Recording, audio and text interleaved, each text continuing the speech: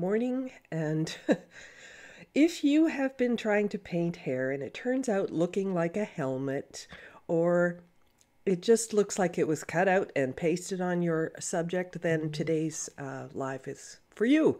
So this is sort of a continuation of our facial features and working our way into portraits kind of series that I've been doing the last couple of weeks. I will get back to the landscapes and still lifes and things like that, but I just thought I'd do a little concentration on just facial features. Since faces take so long, I had to break it down. So let's just jump into this. All right, so today's reference, this one here, it's from Pixabay, and the reference image is posted underneath the video. I chose this one because of the beautiful light, but also the interesting shapes in her braid as well. But there's a couple of things here that will be really important in terms of learning how to paint hair. All right, so first of all, with my drawing here, what I have done is I have really indicated the direction of the hair, the way that it flows and things. Each of these shapes is well defined, and that's so important. If you don't define each of the segments of hair really well, you will struggle with doing this. The other thing that we're going to really notice is that the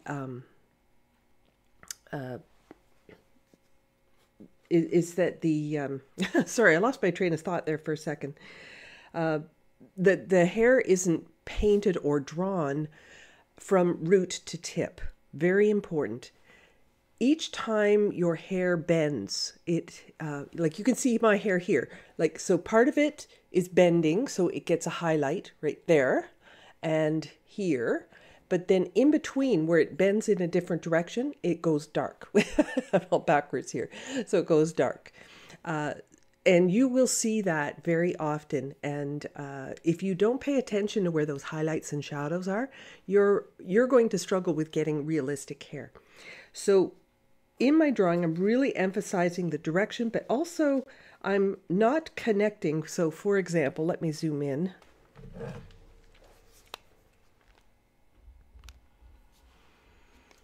All right, so let's take this part of the braid here. Look what I've done. I have drawn where the hair direction is, but I didn't draw it from here all the way over to here. I stopped. I tapered it off. And that's going to remind me that that's where the highlight belongs. Okay, so I don't mind having a lot of pencil lines where the shadows are darker, but I don't want a lot of lines that are going through the highlights because I need to keep that paint very thin, diluted, in order for me to be able to show the highlight properly. Okay, so let me zoom out for a second. In order for this not to look like it is cut out, I want to incorporate some of my background into the hair itself. So what I'm going to do is I'm going to take, say, this area here and paint some nice yellow in those sections. So the yellow, I'm just going to use a Gamboge for this. And I'm choosing Gamboge because it is sunlit, and I can use some of that Gamboge to create this green in the background as well. So I don't have to paint individual hairs at this point. So I'm just going to paint the general color placement. That's all I'm doing. No detail, color placement, and that's it. Let me just try to, my chat is hidden, and I want to make sure that I can see that in case you have a question or something for me. There we go. Okay. So if you have a question today, make sure that you put it in capitals so that I can find it easily. Thank you. And okay, so this whole section here is going to come in and it's going to have a lot of yellow. Now, I want you to notice one thing that I'm doing. This is a squirrel hairbrush. You can see that when it gets wet, it actually has a bend in it, right? So if I press on my palette like this, that's how my brush ends up. And I can use this to help create some of this sunlit area, because not all of it is yellow. There's some parts of it that, you know, the light is blowing out all the color, so you get this white area here. So I wanted to incorporate that into the hair.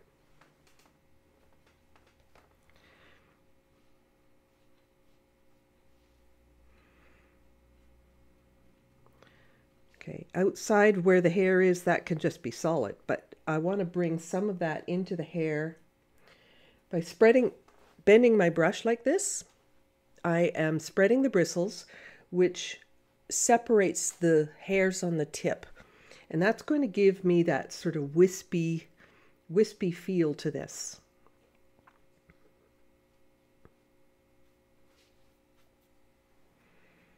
Okay, so we've got some of that there, and some of that over here on the right hand side as well. That looks like a pretty darn bright yellow, and it looks kind of crazy at the moment. But as you remember from some of my previous demos, I will start off bright because I know that dulling down is a piece of cake, but getting it bright again is pretty impossible. If you've lost the brightness, you've lost it. All right, let's do a little more. I want to do some up in here. Some of this is almost getting kind of gold looking, and I think I'm going to start incorporating a little bit of maybe quinacridone gold. That looks like a nice sort of orangey gold. So I'm going to use a little quinacridone gold, which is a lovely transparent color. And I'm going to incorporate some of that into these areas here. I'll blend that right into her hair even. But you'll notice, please notice the direction of my brush strokes are following the direction of her hair.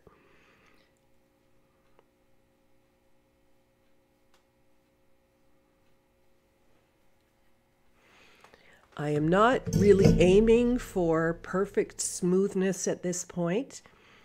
Part of the reason I'm using a little bit of a dry brush maybe technique is that it starts to replicate the flow of the hair.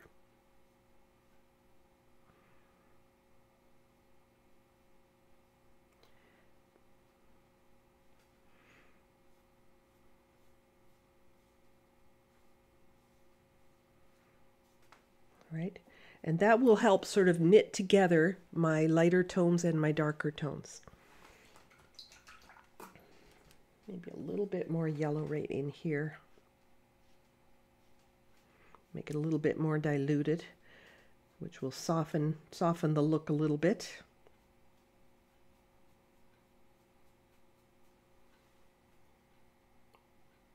Gamboge, that's what I was using.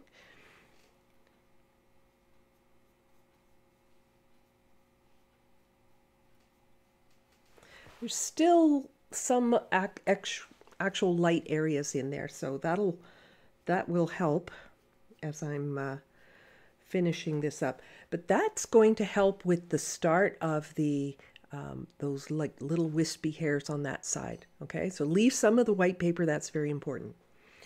All right, so I'm going to start off once again with maybe some of my Gamboge and Quin Gold mixed together.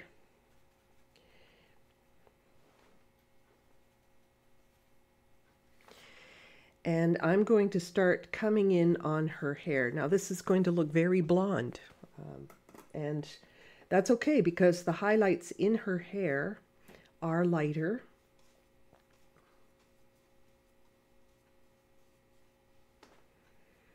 I will, you can always cover up light areas. You can't cover up dark, but I want to get some of the highlights established right off the beginning. All right, so I'm going to do this top part where the crown of her head is there, you know, where that part right there. And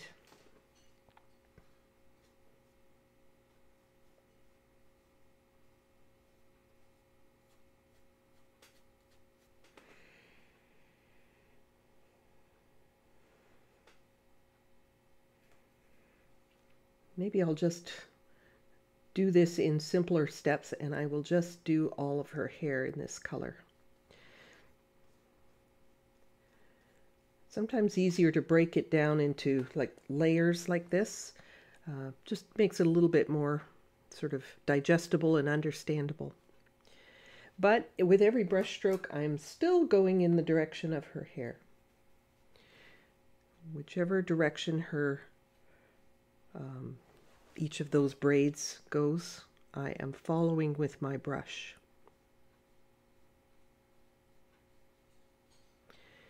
I did a demonstration a while ago, it was a while ago now, but it was of doing blonde hair. And it was a little different than this one. You know, each time you paint hair, and depending on the different types of hair and so on, they are going to have, you know, different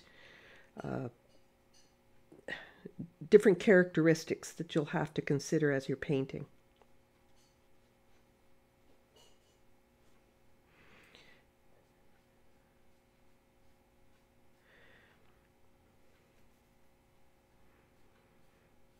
When I first started painting, I had these brushes that were soft like this, and I thought, oh, those are kind of useless. What good's that? They bend over, they don't come back to a nice point.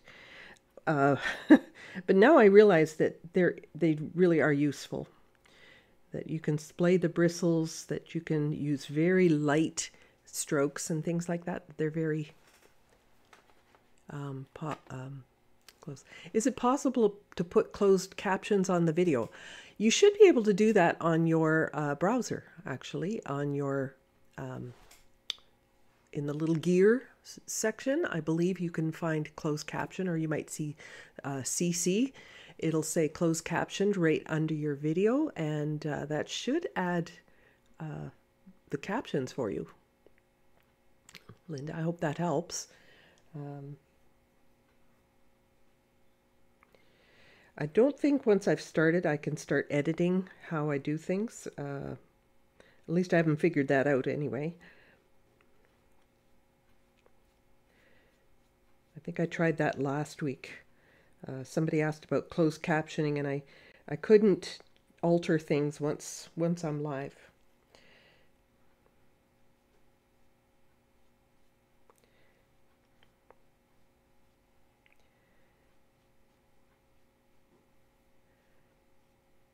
Okay, so I've got some yellow everywhere. Let me just zoom out so you can see all of it. All right, so I've got all of her hair, and I've got this sort of light tone through there, and I see some of this golden color in her hair. It didn't print out quite as gold as it appears over here, but I've made it quite gold. So now I need to start darkening things up, and what I would recommend is that you don't jump too many values all at once, that you go in smaller increments as you build this. Don't get too impatient with your painting here. I am painting on dry paper, yes. It's unavailable again, Shelley. The closed captions, I presume you're talking about. I don't think I can add them in now. Let me just, I'll see if I can. If I can't, I can't.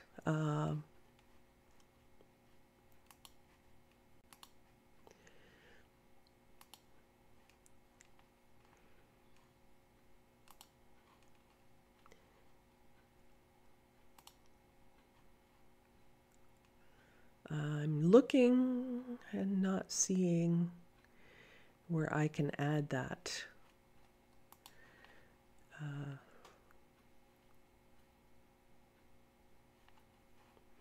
it is not going to allow me to add closed captioning at this point.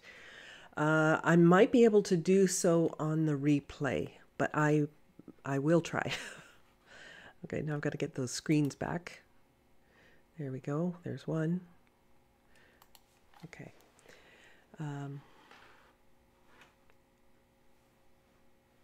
Oh, there is on your phone? Well, that's so unusual. Okay. So as I was saying, I want to start building up some of these darker values, and don't jump too many increments. Don't go from really light to really dark all of a sudden. Let's build this up. So I'm going to use a little bit of burnt sienna.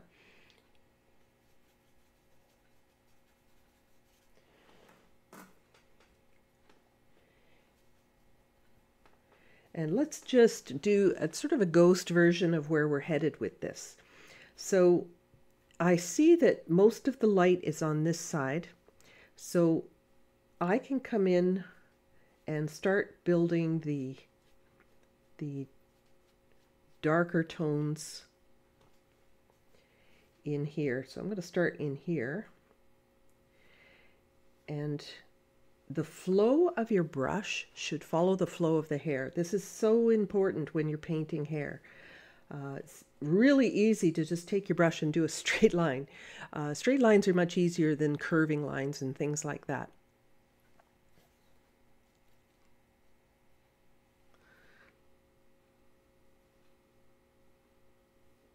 So this is on dry, and you can see that I'm actually getting, you know, some dry brush marks.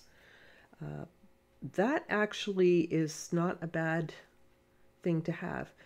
Where your brush starts to lose its paint, you know, it starts to run out of color.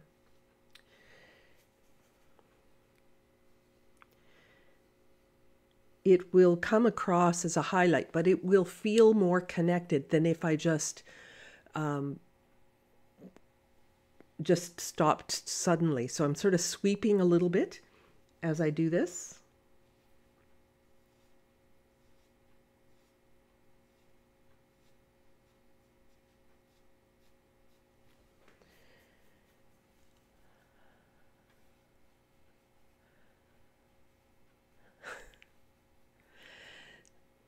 So some of you are typing the helpful things in the chat. Thank you so much. So that those without the closed captioning can read this. I'll see if I can add it after the video ends, but I'm not sure if I can. All right, so now we're getting into each of the individual segments of hair, and it's very important that you treat each of those segments as its own kind of thing. So I'm coming in and looking for the direction, but also where the highlight is. There's not as many really light areas over here, so I don't have to leave too much.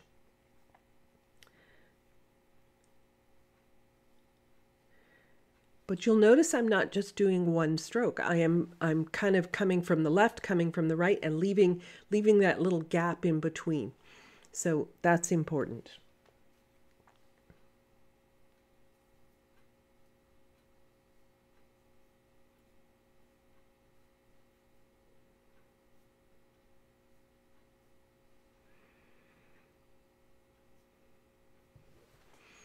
Okay, so hopefully you can see that there's that brokenness to my stroke.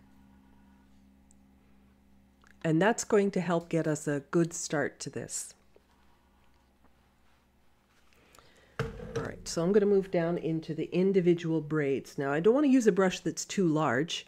I also don't want to use one that's really, really small. So I'm using, what is this, a number 8, and I'm working on, I think this is a 9 by 12 pad or a block of watercolor paper.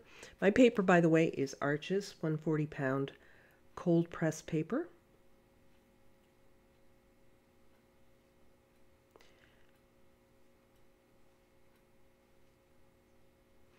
See that little flick I'm doing as I come into the highlight? It's a little flick with my brush.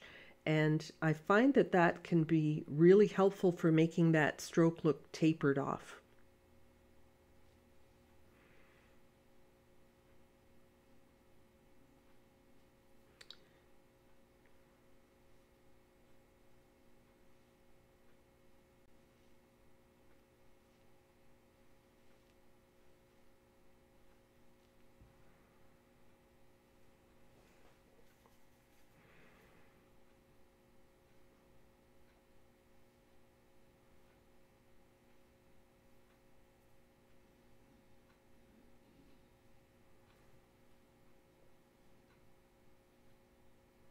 Not a lot in my brush at the moment. These are small spaces. If I load my brush up too much, I really will end up filling in what I'm doing. And for those of you that are looking for the magic brush to do this with, a soft bristle brush that bends like this, most of them will sort of split open like that. But they actually create a brush that has a similar feature to it. This is called a filbert rake brush, and it's a synthetic hair. It's not a squirrel hair or anything like that. It's a synthetic brush, but you can see that the bristles are tapered at the point. Let me zoom in so you can see this. All right, so you can see how the brush has been designed so that the end of the bristles is very wispy.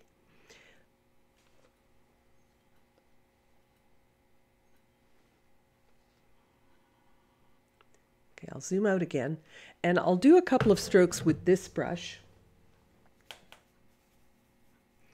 so you can see how it behaves fairly similarly. And this is not an expensive brush. I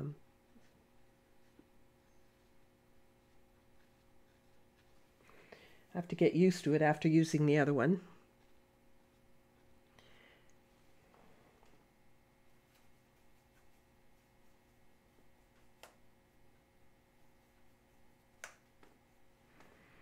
Okay, this one I have to sort of fill up a little bit more because it runs out really fast.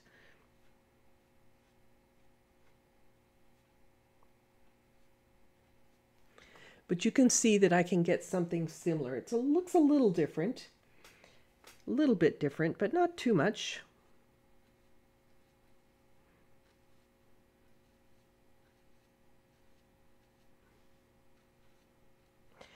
But the big thing is not the brush you're using so much as your technique, right? So you need to practice doing this so that you have an idea of, you know, how to do it. If you do it once or twice and it doesn't work, well, that's not enough practice. You have to keep at it until you really get a good feel and control over your brush.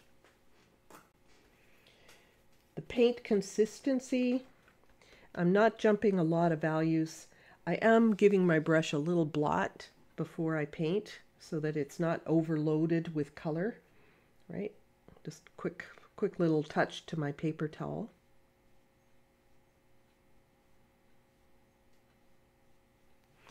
But notice the areas of light that I'm leaving in each of these braids. Now this is just a start. I am going to have to build on this.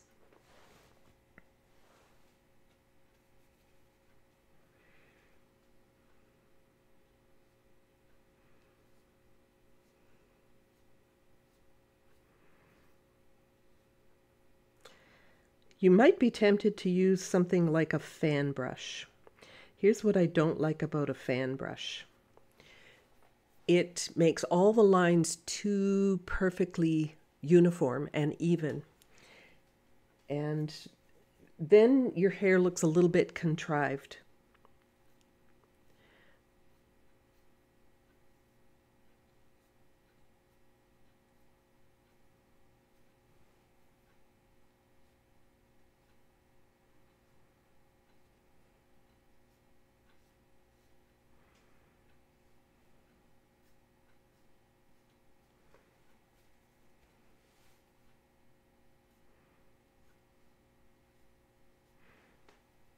One thing I've always compared painting hair to is painting ribbons.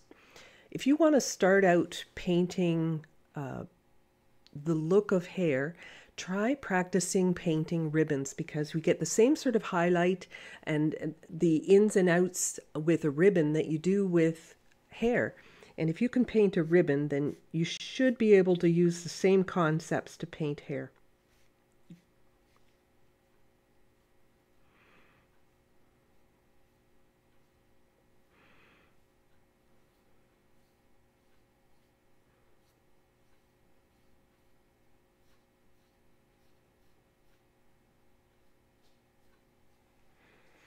All right, so we have a start. Her hair looks a little, we went from blonde and now she's a little red, but now we are going to, we were going to start building this up even more. So I'm going to take that same burnt sienna and I'll begin to darken it, dull it, cool it down as well with some blue. So I'm going to take some, I'll use ultramarine blue today. That was too much. Look how black that got all of a sudden. So I don't want to jump that many values. So I'm going to still keep it in the brown family, but a little bit darker than what I just had. There we go. Spread the bristles out. Give it a blot.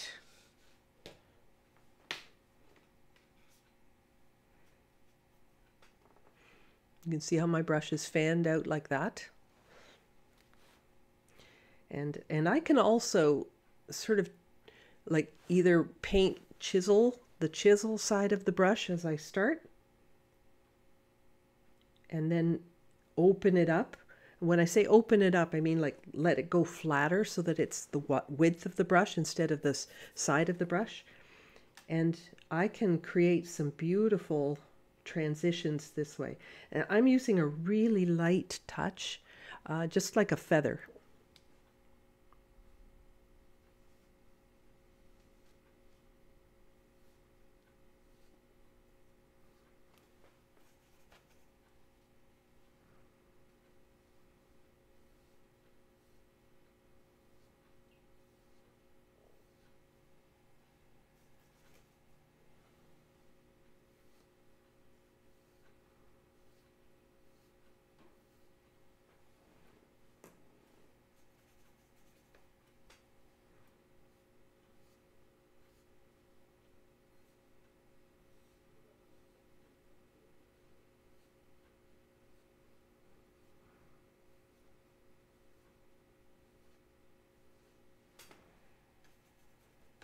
You can see a nice flow to her hair here.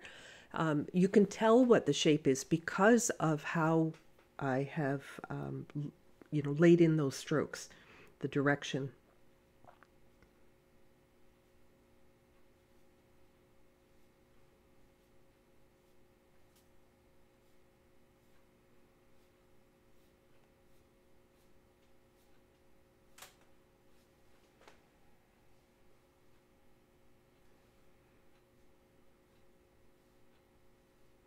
Okay, I can't keep building up on here until it's dry.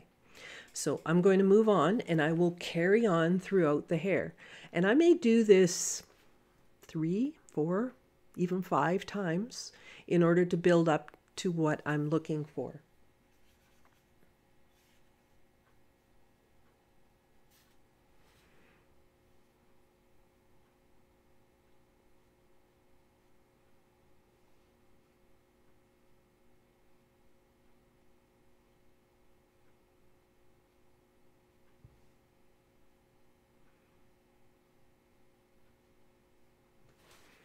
I'm going to turn this because the way I'm working right now, I know my hand is blocking the view.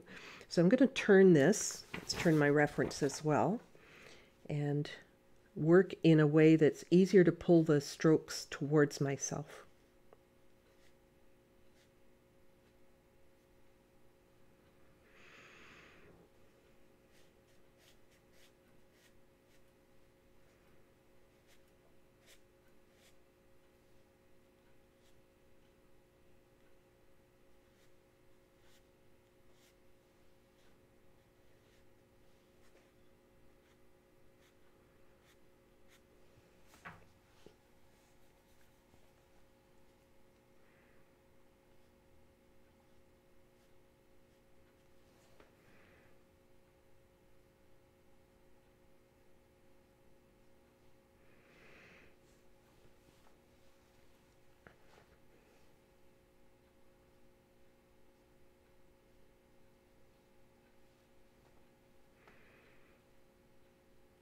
What will really make it look natural is the gradual build up.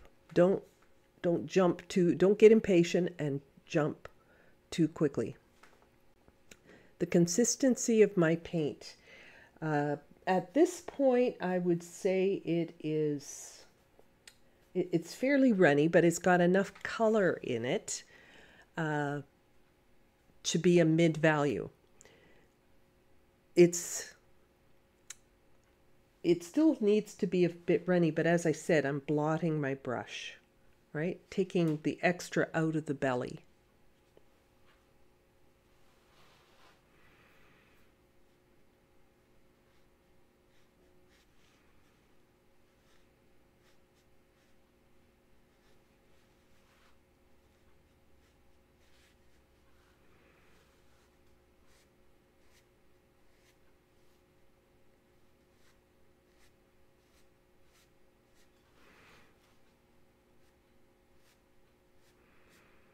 So I am not painting straight through the highlight and everything.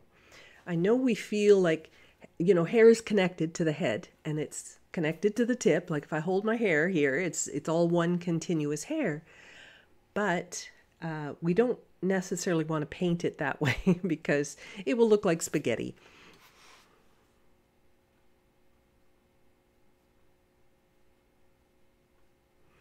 Anybody there familiar with spaghetti hair? I've painted a lot of spaghetti hair in my time.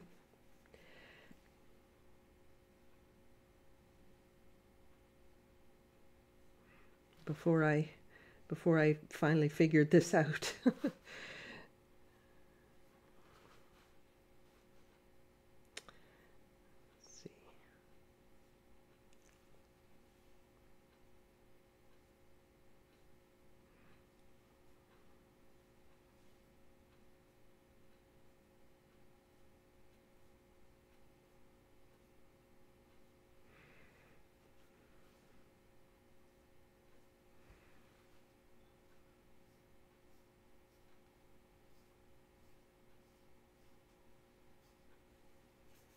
If it starts to look too scratchy at this point, you know that your paint is a little bit too dry. So I'm going to add just a little water. Just a little, I just dipped the tip of my brush in my water and added just a little bit more. And I get the flow back. If you are painting a section and you've put in strokes like I just did, don't continue putting it over and over and over that spot because it'll end up just filling in.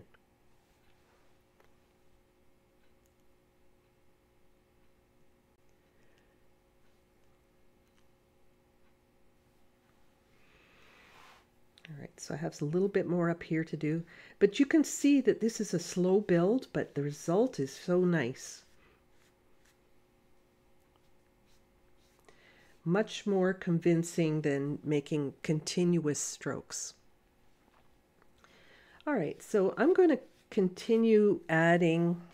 I haven't painted her skin tones or anything. I won't bother with that today, but for some of these little hairs here at the side, I will use the same method.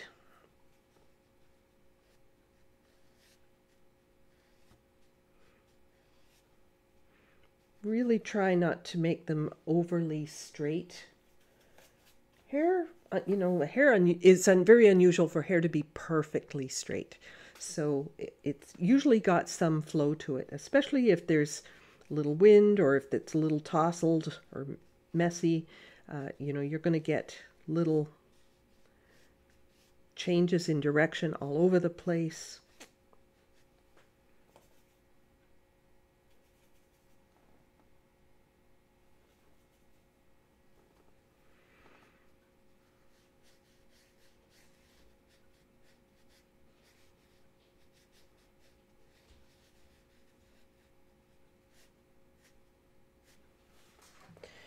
All right, let's start building this up even more. I'm going to darken my burnt sienna with some ultramarine blue, and that's going to make it more brown.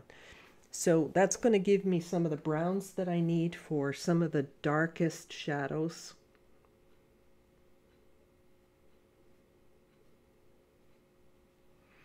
Each time I'm adding a shadow, I'm not just going over the entire section that I just did.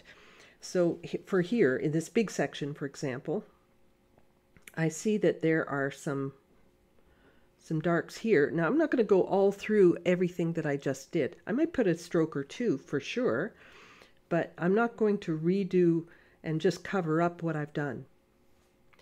I want all those streaks and layers to show through.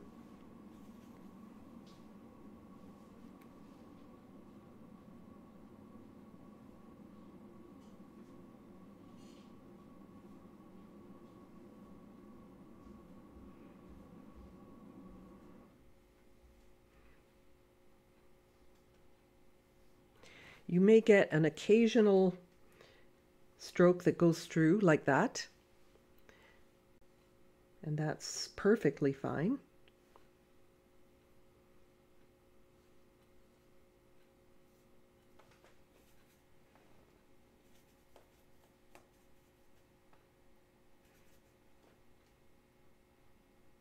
Oops.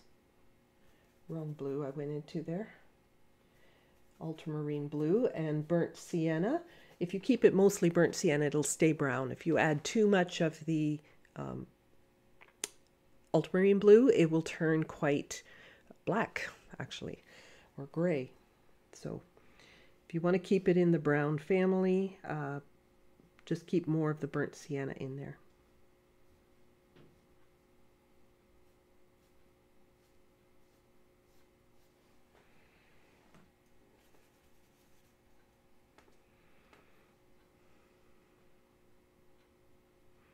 It's hard to get into some of these little corners. You know, when you get something like this and you're trying to tuck into there, you might find it helpful. You see the angle of my brush? Start like this and brush in different direction, like brush in a fan direction.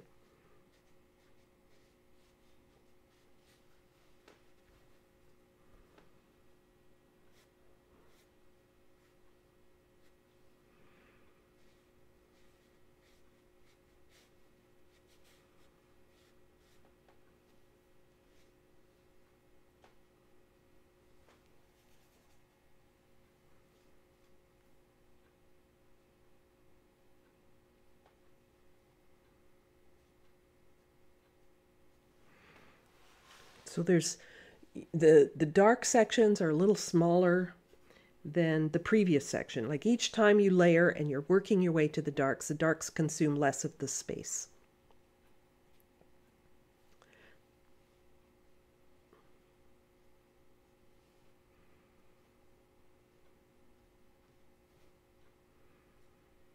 If after I've got all of this on here, I feel like, oh, those highlights are too bright. Like I said at the beginning, if I can always tone them down, but it's important that I maintain these shapes right at the beginning, like right at the start.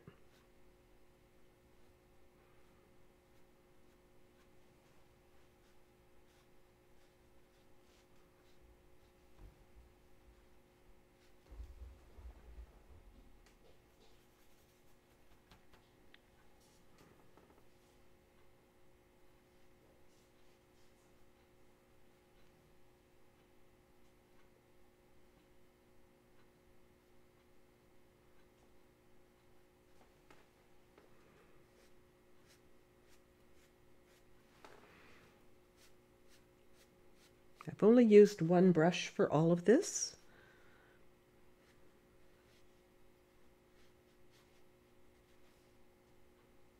I haven't used any fine brushes or any little, you know, single hair brushes or anything like that.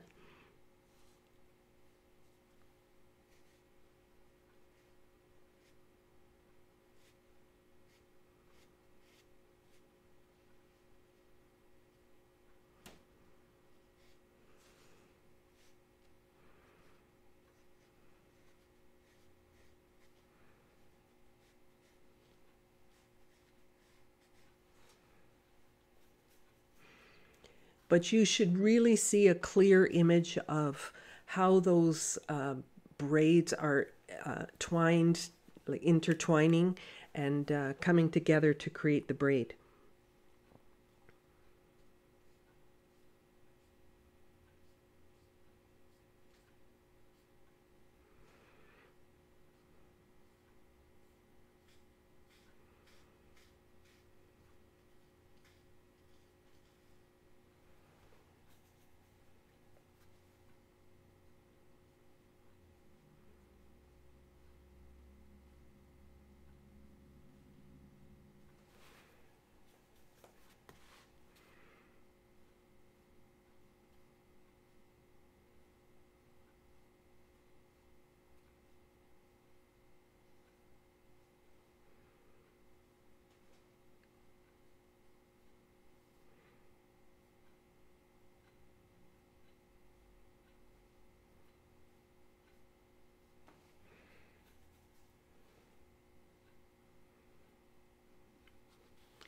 Direction of those strokes, it's really crucial.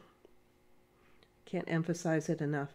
And if you're painting something like animals fur, the same principles apply.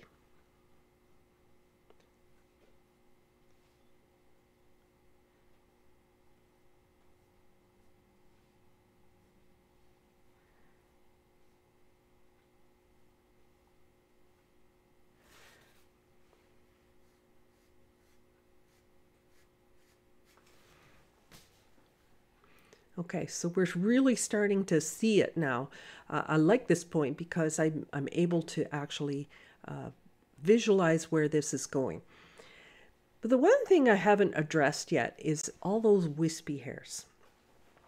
Okay, I'm going to leave this for a bit. I'll come back to this, but I want to address what's happening out here, where you see all the sunlit individual hairs and that sort of thing. In order for me to keep those little fine hairs, you know, as visible as they are, I want to be able to preserve that from the background. I could paint the background and just paint around all the hairs, but oh my goodness, that would be so difficult or time consuming, right? So I am going to use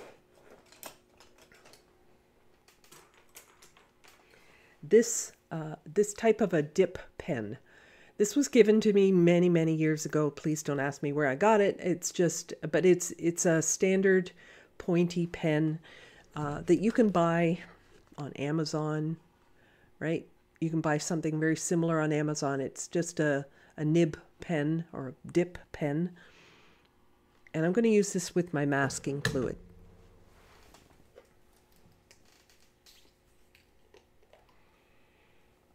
And this will give me lovely fine lines. So make sure your masking fluid is running. You can see mine is very fluid. This one's a PBO, but it's not so much the brand of masking fluid that you're using as the consistency, because they all get thick at some point. Just the composition of masking fluid makes it have a short shelf life. You know, the latex particles stick together and it just eventually will thicken up, and then you can't thin it down at that point. So you need something that's fresh. If yours is thick and gummy, it's time to replace yours. All right. I'm going to dip in here, make sure I don't have a big blob on the end. So just touch the side of the edge there. And I'm going to start masking off some of these individual hairs. Now, I did that one very slowly, just to show you the ease with which I can do these fine lines.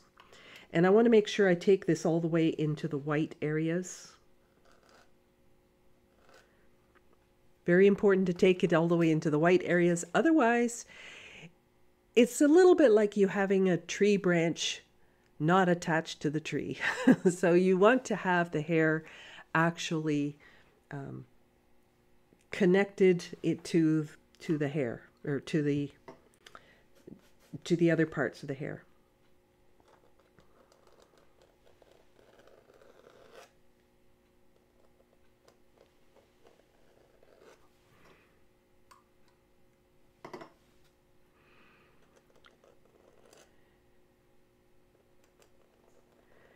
And these have all kinds of changes of direction, curls, all kinds of things going on. That just makes it look natural.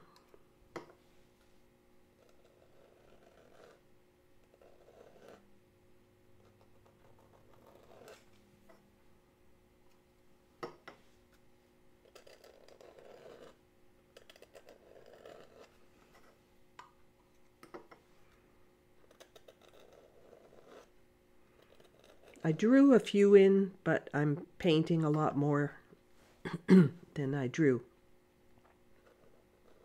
Or I'm masking, I should say, not painting.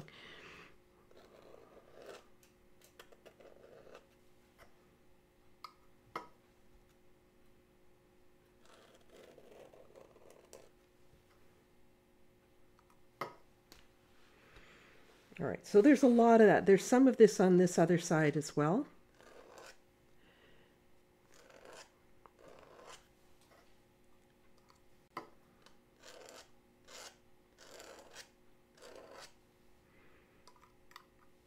I know that you can, somebody's going to tell me, oh, they have these masking nibs, these masking fluid with nibs and things like that. Somebody's going to tell me that, and I am familiar with those. They can be very useful, although I have found in most cases that those nibs end up clogging after a short while. So I prefer this because I just wipe it off and I can use it again and again. And I don't have to worry about masking fluid clogging in it or anything like that.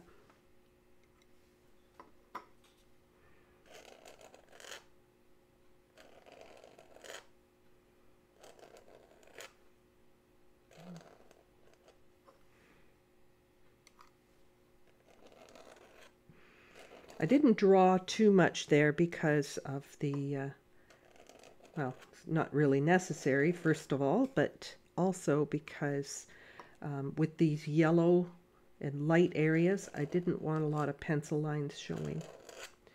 So I drew a few to give myself some guideline, but most of this is just freehand.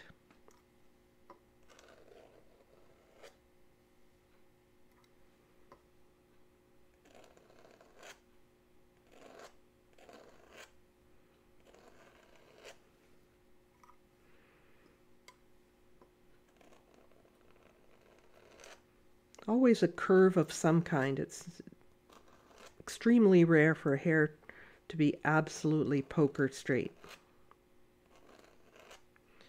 Keep the curves going.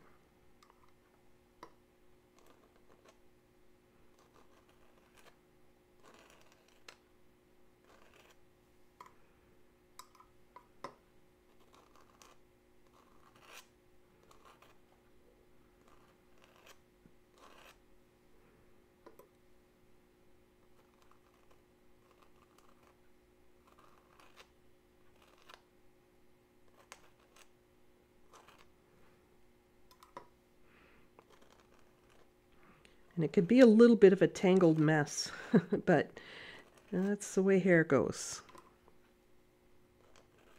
Likewise, if in this part of the hair I wanted to have a few sort of wispy stray hairs, I could do that. I could come in and put masking over this area here, for example. Let's put a couple of wispy hairs coming down. And even up into the highlights here.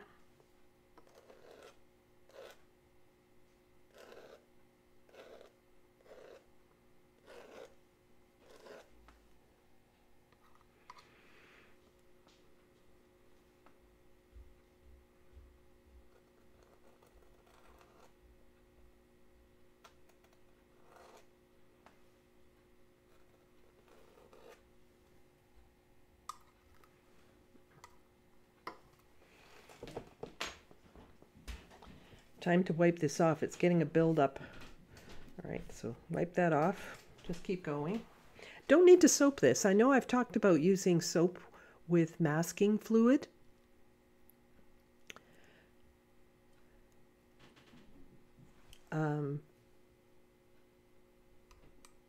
Yeah, you don't need to, the masking fluid won't stick to this. So you're okay not to put soap on this.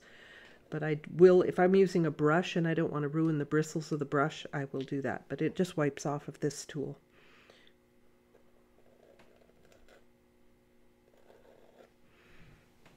Okay, so that's quite a bit of hair. I could probably continue adding more. Just add a little more, and then I'm going to just carry on. Let that dry, and then I'll add in what I need.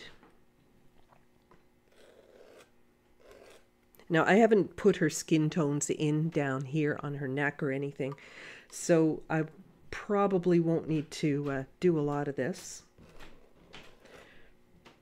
But I'll do some because I may still add the skin tones in. May not be able to get it done during the live, but I'll add it in when I post it on my social media. My social media is also listed in the comment section below the video. My Instagram and my Facebook pages.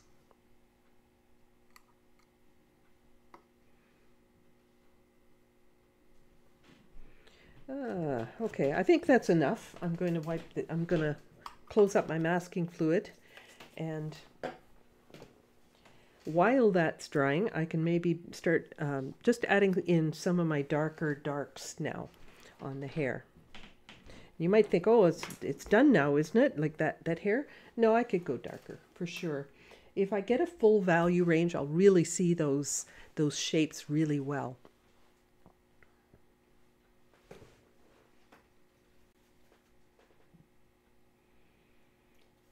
Ultramarine blue and burnt sienna. Now I'm getting a really dark brown.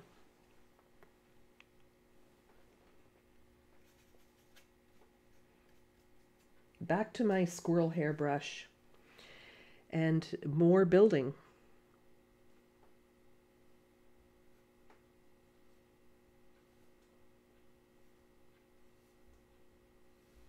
Nice light touch.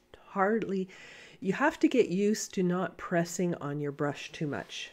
Utilize the way that the end of the brush fans out a little bit. Can you dilute masking with water?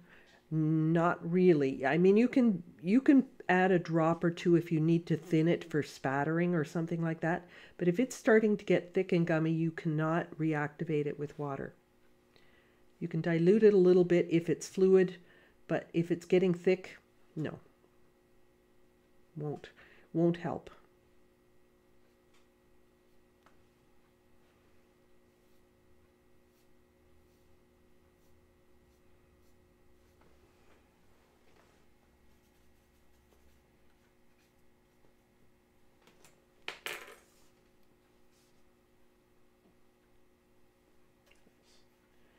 Fan that out a little bit more.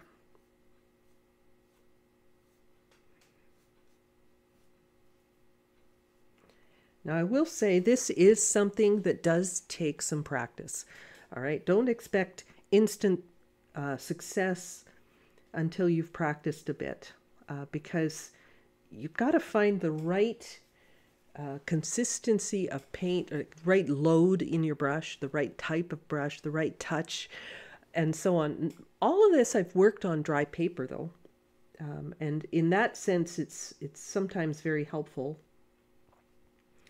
Because working on dry paper is a lot easier than working on wet paper, where you don't have a lot of control. It's not that you don't have a lot of control, but it's more challenging for sure.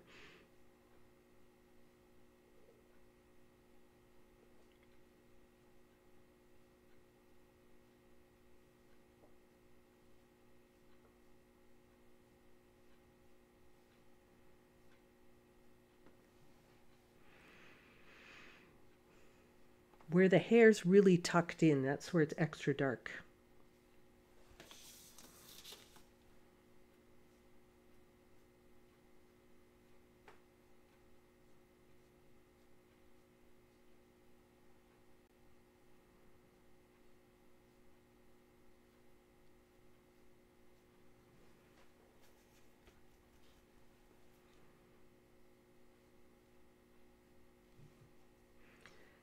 That filled in, when I made that stroke, it filled in too much, so that told me my brush had too much water in it.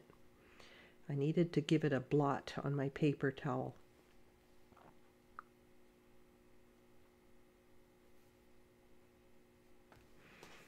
Again, this is going to be easier if I turn this, because it's always easier to pull a stroke towards yourself than it is away from yourself or sideways.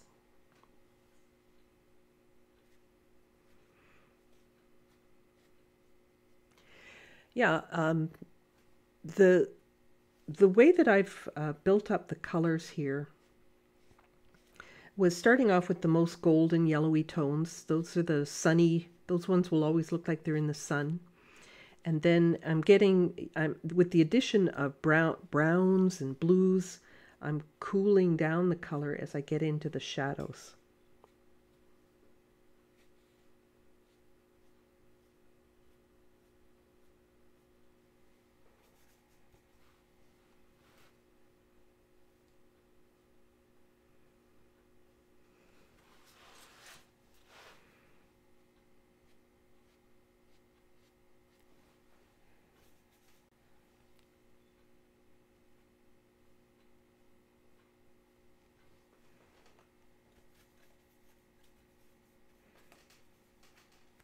I'm just going to bring this over for a second so you can see my palette a little closer, and you can see the consistency. It's, you know, it's not watery, but it is like it's got a lot of pigment in it, and it is got a fair amount of water.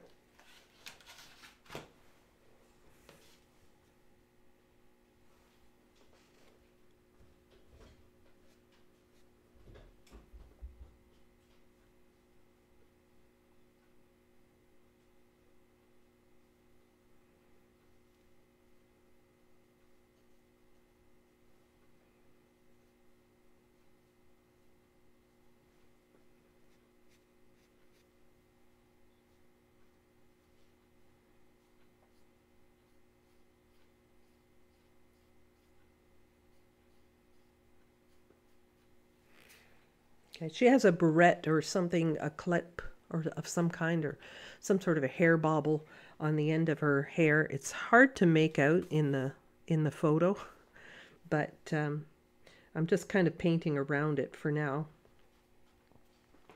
All right, so it looks okay. It looks okay, but she still looks a little bit blonde. So if I use my brown color here and I thin it down even more,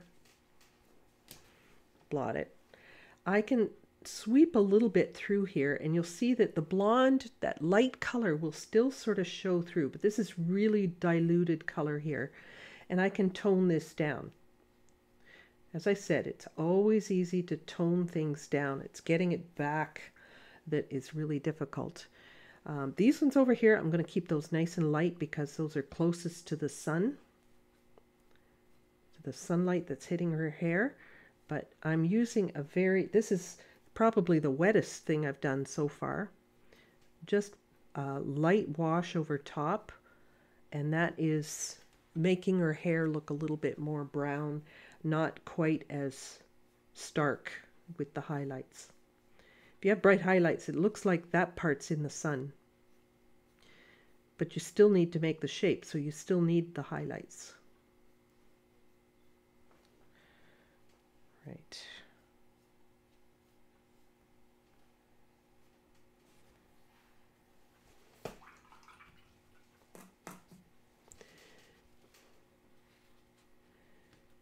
All right, this masking fluid will be dry by now, so I'm going to mix up a green for my background.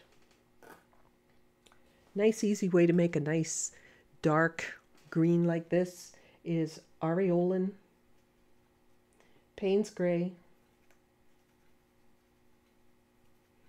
Gives me a nice sort of olive green.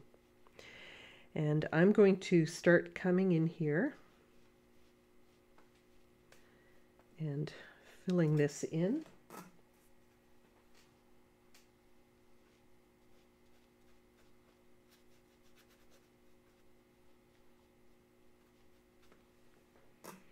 I'm working on dry here, but I'm still sort of wisping my brush, if you know what I mean by when I say wisping my brush, but I'm letting this, I don't want to make just a cardboard line. So I'm flicking my brush in towards the hair, but not over the white areas.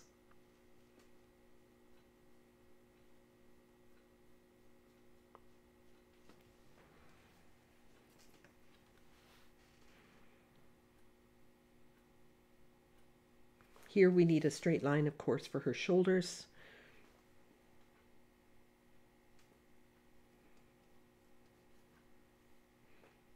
More yellow in some areas, more Paynes gray in others.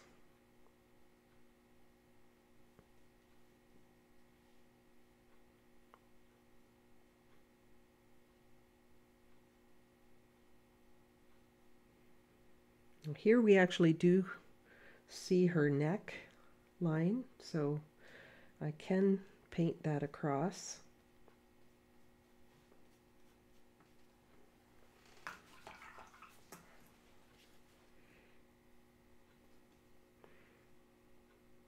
This is where I'm looking forward to the big reveal when the masking fluid comes off to see how this actually turns out.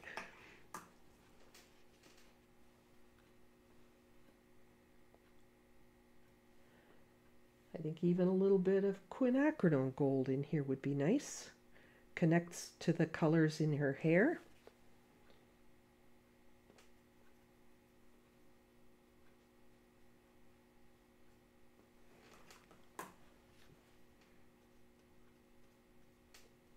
Just painting with water here now, so that stays a soft edge, makes it look out of focus in the distance, that sort of thing.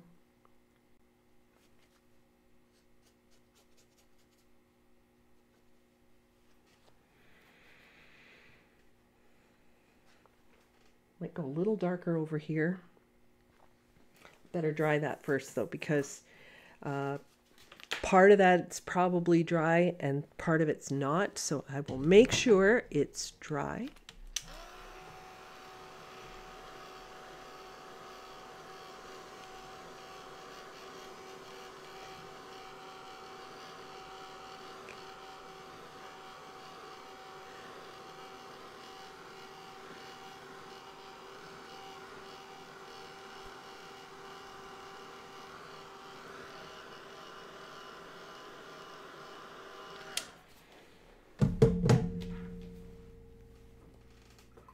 I'm not doing too bad in time. I mean, I usually take about an hour and a half for these demos, but I'm going to go a little darker here. Probably should have let that cool down a bit, but too late.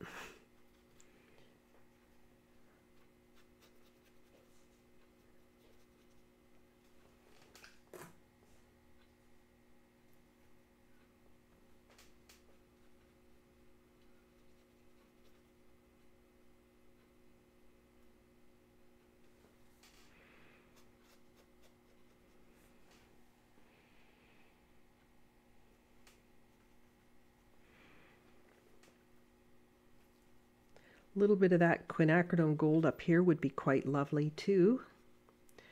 Just mixes into the green. It's not just straight quinacridone gold. It's just enough to help connect those colors.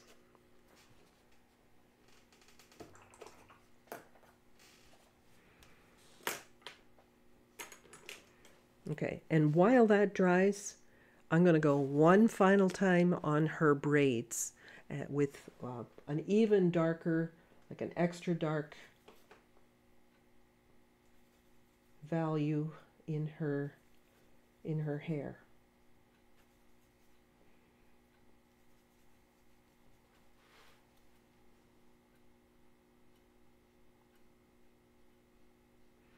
And I will use this a little more sparingly.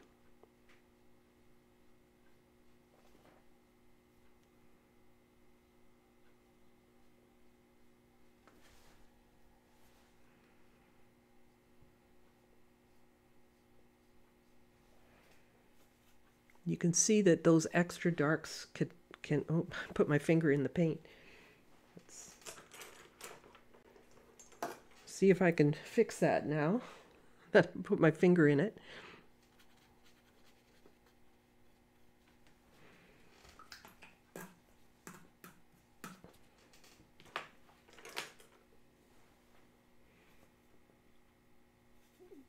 So this is my darkest dark that I'm going to be able to put on here, which means obviously I have to have less water in it in order for this to be dark. But I've added more blue to this so that it becomes a little bit extra dark brown.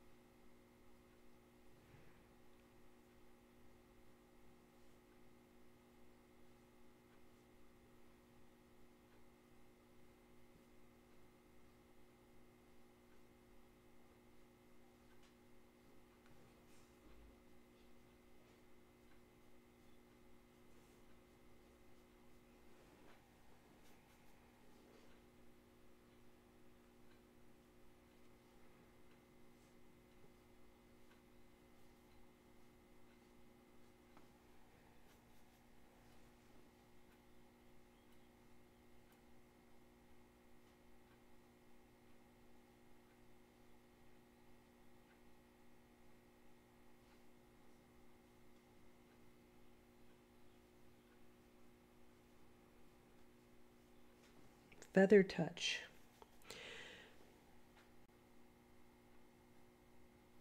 Look at the impact of that extra dark though. Might have thought, oh, it looks fine, don't touch it, you'll wreck it. But honestly, if you don't get brave about some of these things, you'll never find out how realistic you can make it. Like how believable you can make the texture.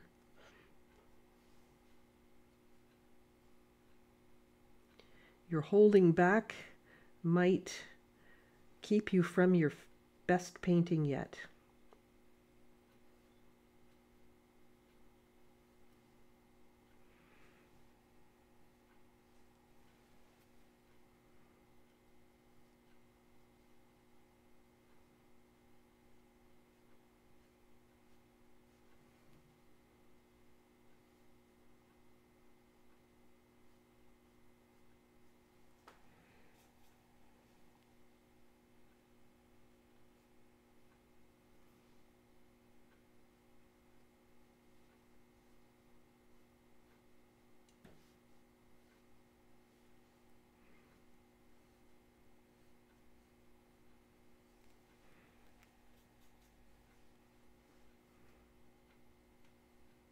The occasional sort of pull through is probably good. It helps to connect all of this.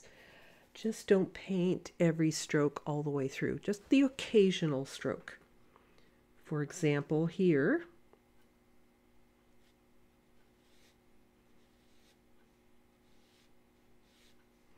if I put just a couple of strokes in there that go all the way through, it helps that to feel more connected.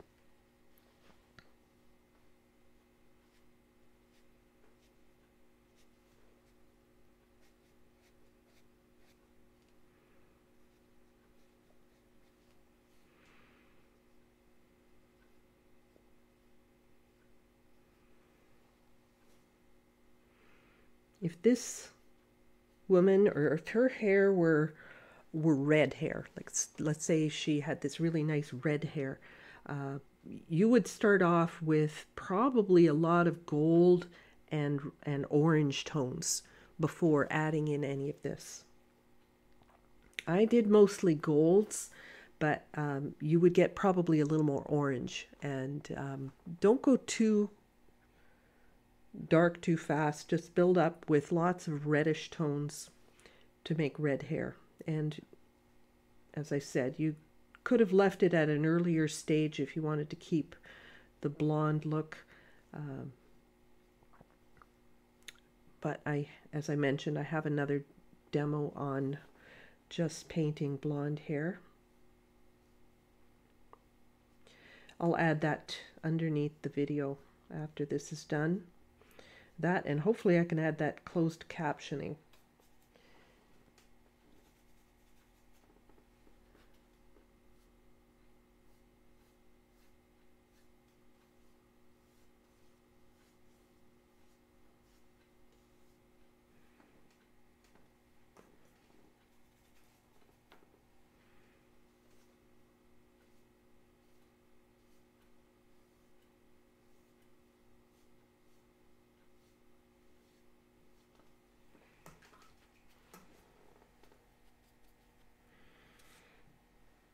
Okay, so I like her hair. I think I've got a real, it's got some depth and volume to it now.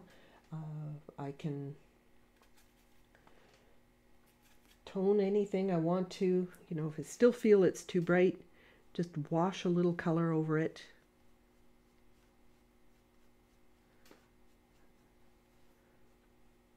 Right. If I want her hair to look a little darker still, just a little Quin Gold, a little burnt sienna, or anything in that family.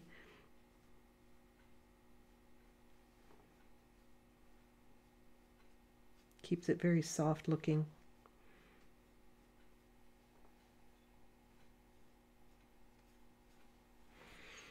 Okay, so I like the tones now. It's got this real nice natural feel, and you can definitely see those braids.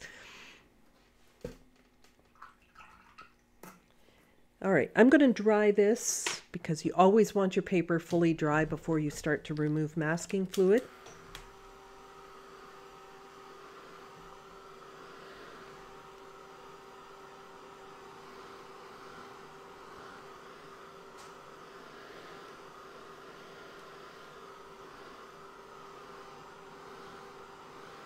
Now, here's what I suspect is going to happen. I'm going to remove this, and I'm going to find that, oh, it's not as yellow as I thought it would be. I can always come in and add some yellow.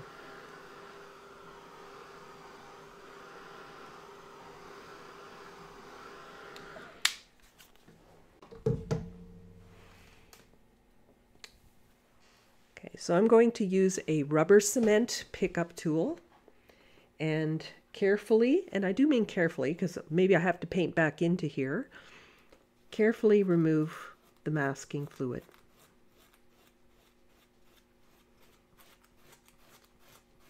It might be yellow enough, we'll see, but I think I'm going to tone it a little bit anyway.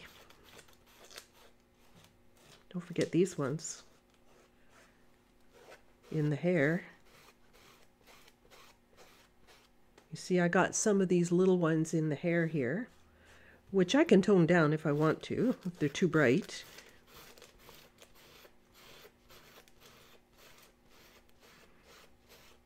And look how well that tool did creating that highlight in the sun. We've got some over here.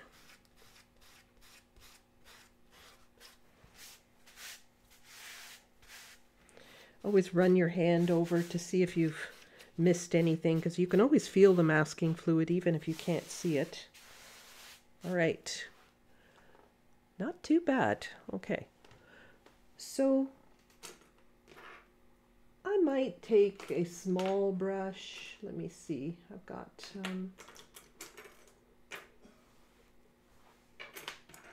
this one's what is this, a 7? It's not too bad. I might take a little bit of Quinacridone Gold, maybe a little bit of that Gamboge.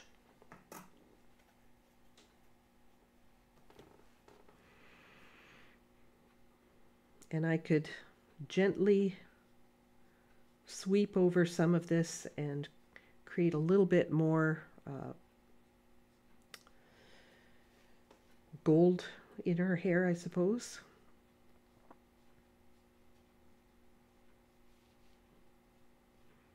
Like, it's good the way it is. It turned out pretty well, but I just think I could go one step further. I'm going to put in some gold streaks here. Now, I'm not fanning out my brush this time. I'm kind of using the point of my brush, and my paint's very diluted. Like, I'm not putting in strong color, but it's enough to shift it. I don't want to get too much green activated there. So I'm trying to stay in the spots that I already did, or at least some of them.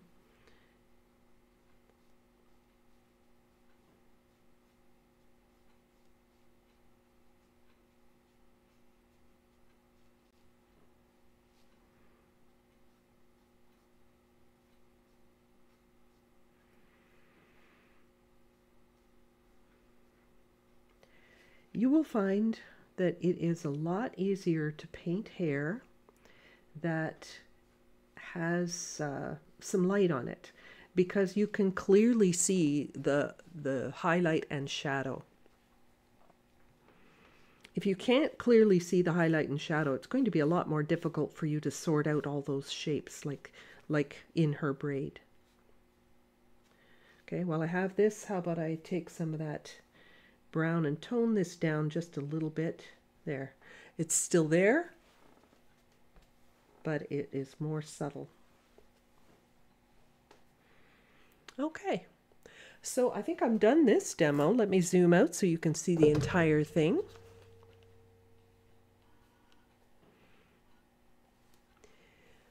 Yeah, and if you still felt you needed to tone it down, you could certainly tone it down, but you won't be able to get it like really light again if you go too fast. You know, if you get impatient and you put too much in there. Like here, for example, I think that could be toned down just a little bit. This part doesn't have as much sunlight on it, so I would just brush over some of my warm tones in there to help connect that. And that's, you know, fairly diluted, watery kind of paint. But there we go. All right. Thank you, Linda. She says applause. How the plaited hair would feel. I'm not sure what you mean by plaited. Anyway, I hope you got something out of that one. I really like all this stuff. If you can connect your hair to your background, that's always a good idea. So next week, not sure what we're going to be doing, but you know, you can pop your suggestions into the chat if you would like to. And I always read everything you write, even if I don't get to do it while I'm actually doing the live. I do read everything, and I make notes of questions I haven't answered or suggestions for upcoming videos. So that's it for today. We will have another one next Wednesday. That is 10 o'clock Toronto time. You know, if you're in a different time zone, it's 10 o'clock Toronto time. And we will see you then. All right. Thanks so much for joining. See you next week.